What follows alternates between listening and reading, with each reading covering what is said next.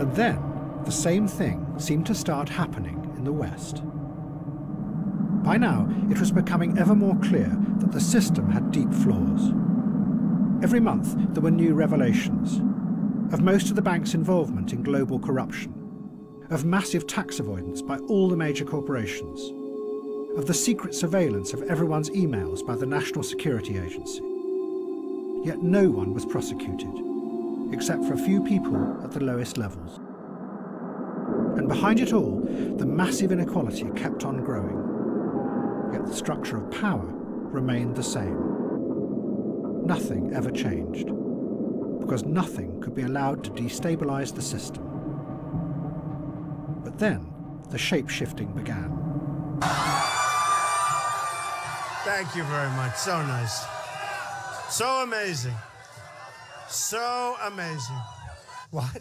That's okay. I love you more, okay?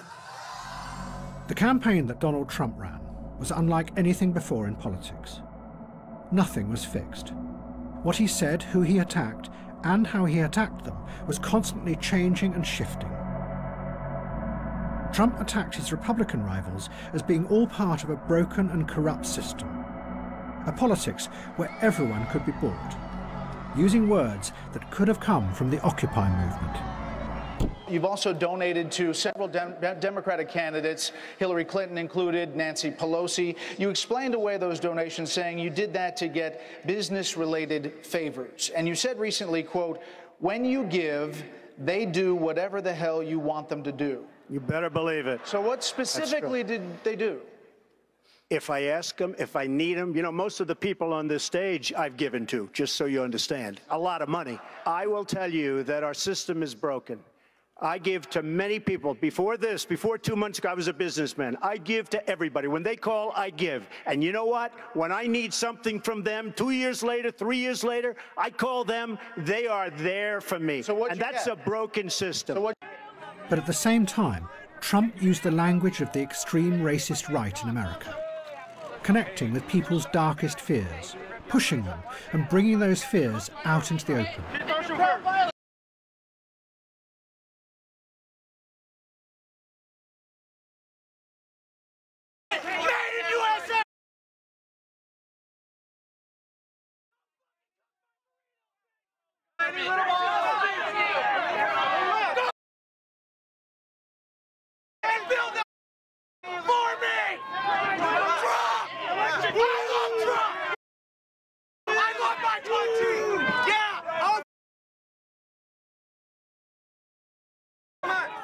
Many of the facts that Trump asserted were also completely untrue.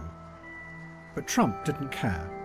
He and his audience knew that much of what he said bore little relationship to reality. Thank you very much. This meant that Trump defeated journalism, because the journalists' central belief was that their job was to expose lies and assert the truth. Greatly appreciated. With Trump, this became irrelevant.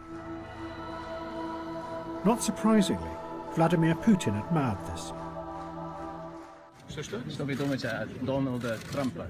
Ну, он яркий очень человек, талантливый, без всяких сомнений.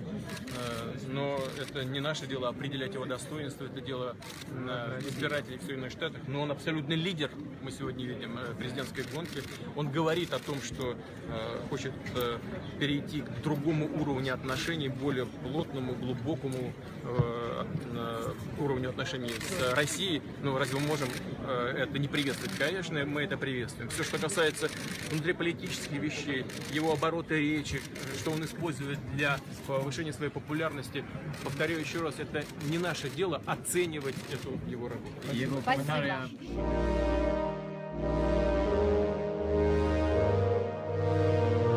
The liberals were outraged by Trump, but they expressed their anger in cyberspace, so it had no effect, because the algorithms made sure that they only spoke to people who already agreed with them. Instead, ironically, their waves of angry messages and tweets benefited the large corporations who ran the social media platforms. One online analyst put it simply: angry people click more. It meant that the radical fury that came like waves across the internet no longer had the power to change the world. Instead, it was becoming a fuel that was feeding the new systems of power and making them ever more powerful.